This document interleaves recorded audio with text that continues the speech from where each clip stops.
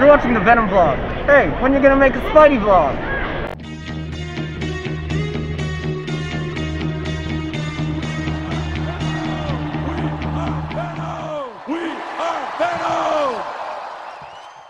Hey, what's up everyone? Welcome to the episode of Spitting Venom, aka the Venom vlog. And today, while my episode is uploading right now, actually it's exporting, I have about an hour-long episode that I'm uploading right now.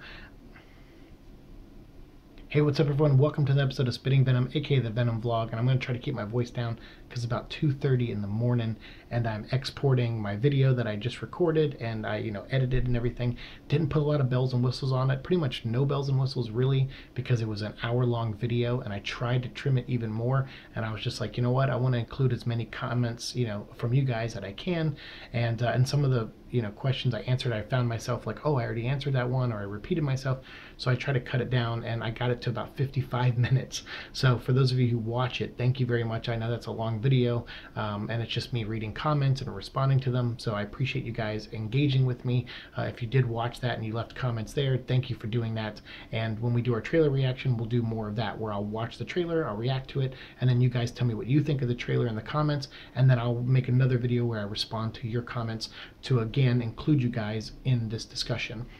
So yes, thank you guys for supporting me, and hopefully you guys made it through that video. If you didn't watch the whole thing, that's fine. I appreciate you watching any of it at all, but hopefully you saw the intro by Ariadne, the actress who is in the movie, who plays part of she's one of the Eddie Brock's documentary crew members, and they get like kicked out of the Life Foundation together and stuff. So she was nice enough to do that intro. So big shout out to her. Thank you very much. And to Sona again, I'll do another birthday shout out to you. Happy birthday, Sona! And if any of you guys have birthdays, let me know when they're coming up in the comments, and I'll try to remember them or just remind me, and I'll try to give you guys shout outs too. So thank you, Sona, for your endless support on this channel. And today what we're going to do is we're going to take a break from the movie news for the next 2 episodes, and then on Friday when I'm off, I'll record my videos about the panel interview with Tom Hardy, Ruben Fleischer, and Riz Ahmed, and then also the IGN interview and some of the other stuff they talked about. So we'll get into that movie information probably on Friday. But for today, I'm going to record 2 more episodes while this is exporting, and the first one is going to be about the news of a Venom annual comic book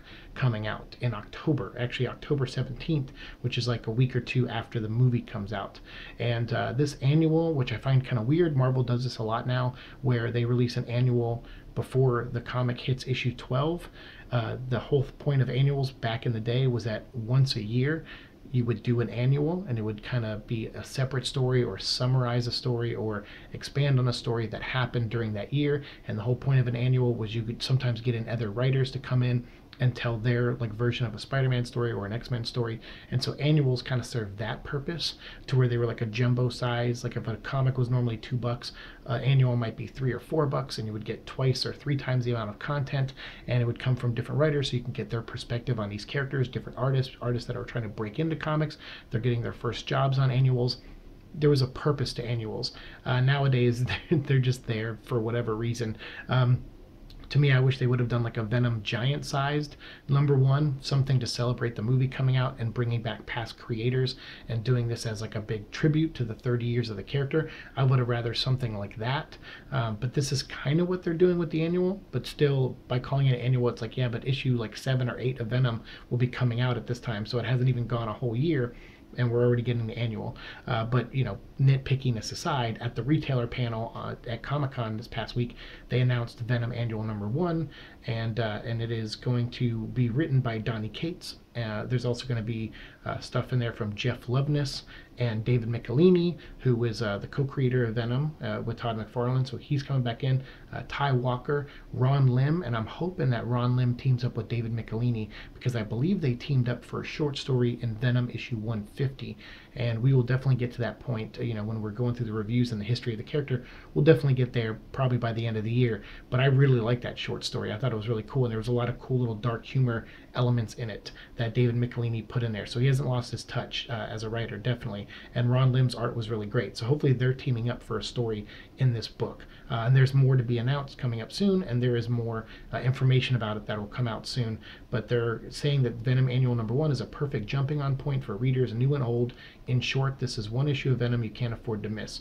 It makes me wonder when it says jumping on point, if Donny Cates is going to be kind of done with this God Venom story, because he did mention that this is like a setup for like a 2 to 3 year storyline. So I don't see how this annual could be a jumping on point, but I guess we'll see, you know. But if it has classic stories in there or stories set throughout Eddie's or the Suits, you know, continuity, that's great, and I'm definitely on board for that. Especially anything David Michelinie's going to write. You know, obviously I love that guy. I love his writing. I love his stuff with Venom, so I'm on board for sure. And seeing Ron Lim on there gets me excited as well. But there's the cover. I've hopefully had it up this whole time. It's a gorgeous cover. I think it's awesome. I can't see who did it. If anyone knows the artist, let me know down in the comments below. But I think the art, that cover looks, I don't know, is it Ryan Stegman? It feels like it could be like with the guy, like, you know, but the Venom suit looks different. Like it looks like someone else drew that. I don't know. I can't tell who is, and I can't see the signature. I can't read what it says. It's 2:30 in the morning. I'm really tired, and I can't zoom in for some reason on my Kindle. So you guys let me know if you know who the artist is on that cover. It's awesome. I think it's a beautiful piece. It's very cool, and I can't wait to see what stories are in this. And the fact that it comes out so close to the movie is really great too, because then it'll, you know, just be something else out there for us to ingest after we see the movie. Because we, you know, depending if we love the movie or not or hate it, you know, we might need some comic stuff to like fill a void while we wait for the Blu-ray or DVD come out, or something to read while we're waiting to go see it a second or third time in the theater. So let me know what you guys think of this annual. Is there anything special you want to see in it? Is there anything you hope that they put in it? Let me know down in those comments below, and I'll put a link if you want to read this. I got this straight from the Marvel website, so I'll put a link to it down below so you guys can check it out and see everything for yourself. Thanks so much for watching my show. As always, like, share, subscribe, all that fun stuff, and I'll see you in the future. Peace.